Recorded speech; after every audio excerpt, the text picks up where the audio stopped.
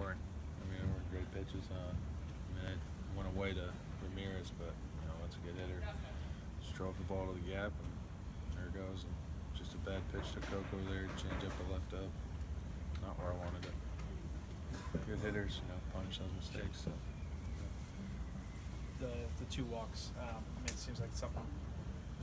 How much were you off there? And was it a little surprising to you? The guy behind the plate's gonna make the calls, and that's the way it goes. And they weren't strikes, so be it. That's what happens.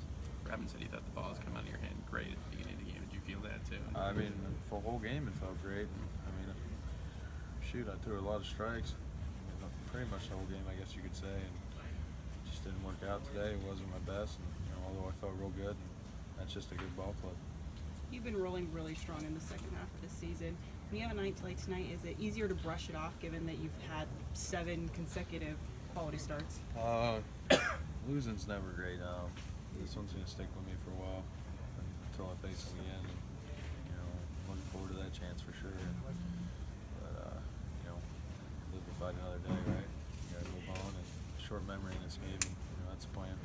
You get home, just relax. You did make some key pitches, obviously, at first and second, nobody out, first and third, nobody out against the heart of their order, and escaped both those jams. So. Yeah, some good pitches in. Omar made some good calls, and it worked out there.